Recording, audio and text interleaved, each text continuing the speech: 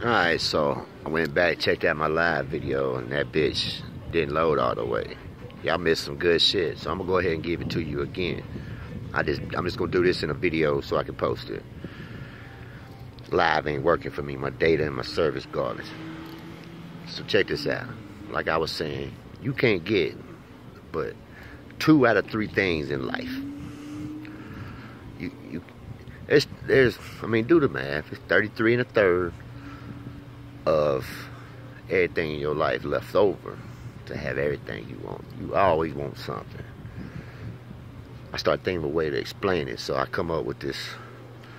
Like, if you took your shit to get fixed at a mechanic, you want it fast, you want it done right, and you want it cheap. But you can't get but 2 out of 3 of them. You follow me?